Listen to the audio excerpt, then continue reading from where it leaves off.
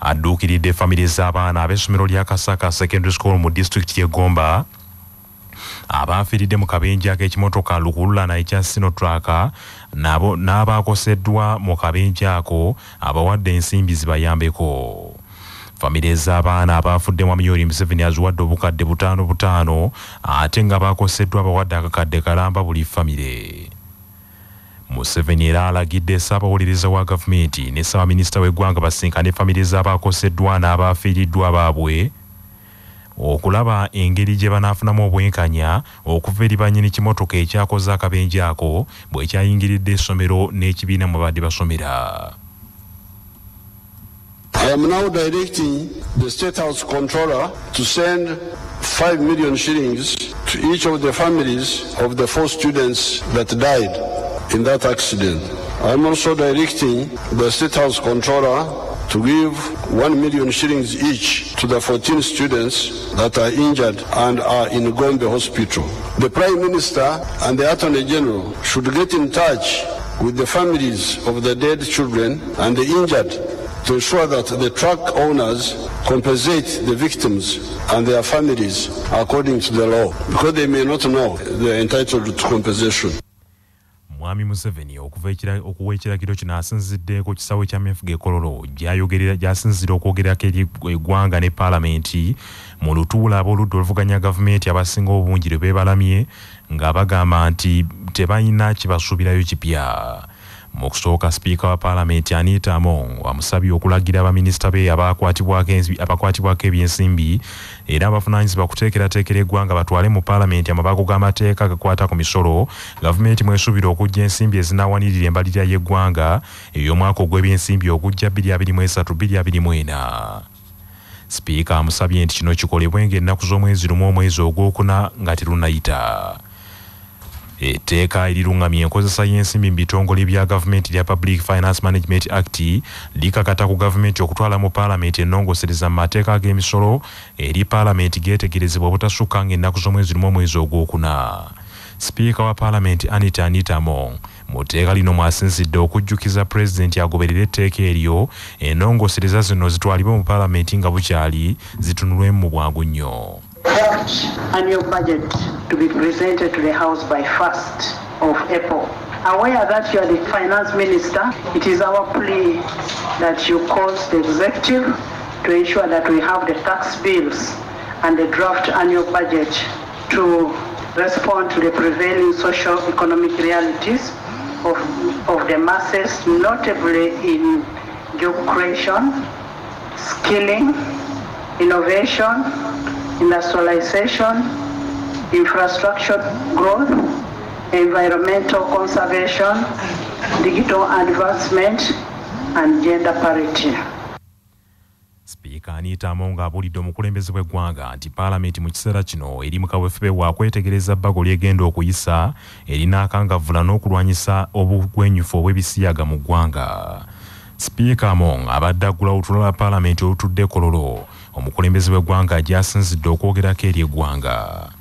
Anita Among wabula agaanye abaka okubaako kye boogera nga omukulembeze w'eggwanga ayogera abalagidde bawulirize buwuliriza mu kasirise. Sub-rule 4A of our rules of procedure that state that the President, while occupying the chair of the state, may take a presidential statement which shall be heard in silence and not followed by any comment or question. I therefore implore you to abide to this rule so that we all benefit from the message that His Excellency is going to pass on to us and to the country at large. Wadde ab'oludda oluvuganya gavumenti balangiridde nti bagenda kwetaba mu lutuula luno kituufu abasinga obungi tebalwetabyemu okuggyako abatono okuli abamu ku banna-DP, banna-UPC ne munna NUP erombaka Bukoto South Dr. Twaha Kagabo. Okwogerako omukulembeze w'eggwanga eri paalamenti olwaleero nakati kukyagenda mu maaso.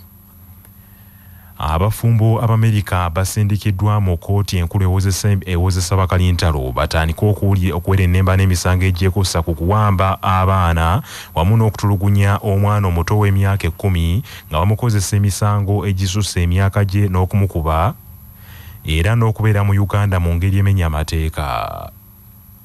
Kino kizzeewo oluvannyuma lw'omuwaabi wa gavumenti Joan Keko okutegeeza omulamuzi wa kkooti ya Buganda Road Sarah Tusiime Bashaija nti okunoonyereza ku misango egivunaanibwa Mackenzie Lynch Spencer n'omwami we Nicholas Spencer kukomekerezeddwa. Omusango guno guleeteddwa gavumenti musango guno evunaana abafumbo bano nti batulugunya omwana ono nga gavumenti yesigamye ku katambi akakwatibwa yaaya w'omumaka gano eyalaba abantu bano nga batulugunya omwana oyo omwali okumukuba emigga emizibu n'okumulinnya n'atwala omusango guno n'ateeka akatambi kano ku mutimbagano ekyayamba poliisi ya Kira Road okukwata abafumbo abo. Omwana ono era kigambibwa nti yatulugunyizibwa nga n'atuuka n'okusuzibwa mu kasenge akanyogoko kamala era ng'eno yasuzibwangayo ng'ali bukunya yaliisibwanga mmere ennyogoga era yalinga alondoola okumala essaawa zonna 24 ez'olunaku.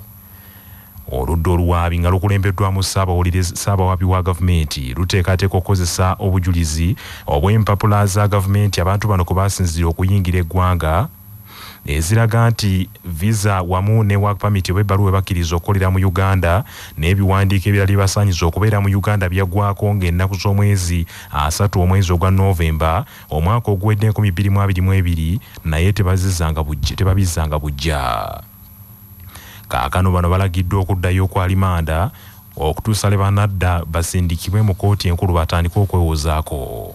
Mackenzie ne Spencer babadde mu kkomera okuva omwaka oguwedde ku bigambibwa nti wakati w'omwaka 2022 ne 2022 baakwata omwana omuto baamutambuza ne batuuka okumutuusa mu maka ge ne bamuwandiisa ng'omukozi ne batulugunyanga omwana oyo buli lunaku naye ng'ampa waayamba. Ababaka ba Paalamenti bannakibiina kya Democratic Party basabye gavumenti etandika okuvujjirira amaka agabakateyamba agasangibwa e Nalukolongo nga bagamba nti guno gwandibadde mulimu gwa gavumenti okuyambanga abantu bano. Ababaka bano abakulembeddwamu wa Mityana South Richard Lumu bagamba nti eggwanga lirina ekizibu eky'abakadde abasuulibwa era abaasuulibwa abazzukulu ne bakomekereza nga bali mu maka agabakateyamba nga kati gavumenti ekigikakatako okubalabirira. Bategeezezza nti bagenza okutwalira bakateyamba bano obuyambi nga ensonga eziruma amaka gano nnyingi ddala ne beeyama nti bagenda kuzituusa ne mu Paalamenti gavumenti ebeeko kyekolawo. Twakaanyiza nabo nti tujjanga kukola ekintu kino bwe tuti ngaffe aba Democratic Party ffe tuli ba DP bannange. Akati ekyokubiri twagala ensonga eno twagala ensi emanye kiki ekiri wano era ensonga eno tugenda kugitwala ku mu Parliament tujoogereko kubanga waliyo ministries eziweebwa ssente okulabirira abantu nga bemulabirira naye bwe najja wano nawulira muga amazzi bagabasalako sanyazi bagasalako akati ate ministry ya gender ono bwandibadde buvunaanyizibwa bwayo nga bw'amaanyi nnyo. Prime Minister's Office yandibadde bawanga ne ku mmere kubanga ebaayo, so twagala tukitwale mu Parliament ya Uganda tukyogereko nti waliyo abantu abalina obwetaavu obw'enjawulo naye nga bo tebafiiriddwako. Sister Maria Nakiyaganga ono y'omu ku baddukanya ekifo kino yeebazizza abaka ba Paalamenti bano olw'okudduukirira amaka agalabirira bakateyamba mu mbeera enzibu mwe gakolera ensangi zino. Boogera ennimi njawufu, enzikiriza njawufu. Nammwe mwennyini abajja wano nga mulina enzikiriza za njawulo tewali gwe tugoba. Tumwaniriza geeti yaffe tugiggulawo bonna ne bayingira. So wonna bwe twagala okwebaza omulimu gwe mutukoledde mulimu gwa ttendo era tugamba kimu nti omukama abaddizeewo. Bannaffe n'ekyo ge mawulire ag'essaawa eno tunaddingana edda.